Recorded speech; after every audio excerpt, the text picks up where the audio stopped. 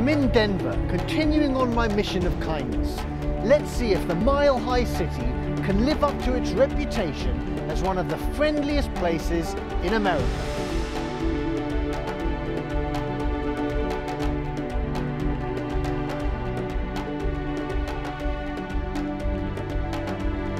So what made you decide to give it all up in New York and come and try for a new life here? Everything I do is for him.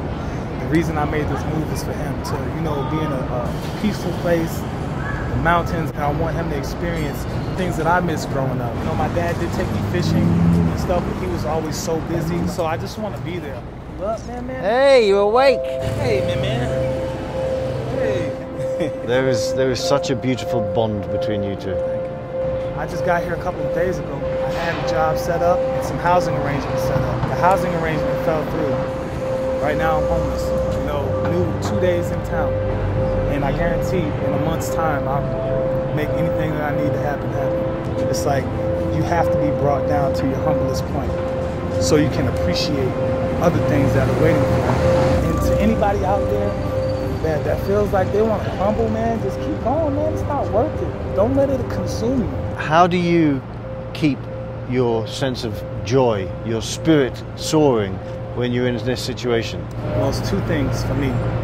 This guy here, he fuels the fire, and then the fusion between meditation and prayer, knowing that there's a higher power taking you through life experiences in order to mold you into something that you need to be. Or maybe to have this experience to be able to repay the debt when, with someone else, when I get situated, it's pay it forward, man. I never expected it to be like this, but it's like this, you know what I'm saying? And I've had nothing but good help all the way, so.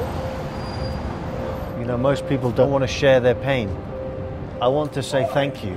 And the way I'm going to thank you is by giving you $1,000. You gotta be freaking kidding me, man. Thank you so much, man. And I appreciate it, man.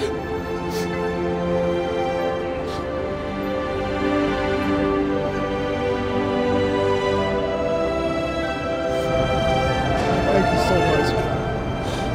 I can't even express how I feel right now, man. And another thing that I'm going to do is I'm going to put you up in a hotel for the next 7 days. Okay?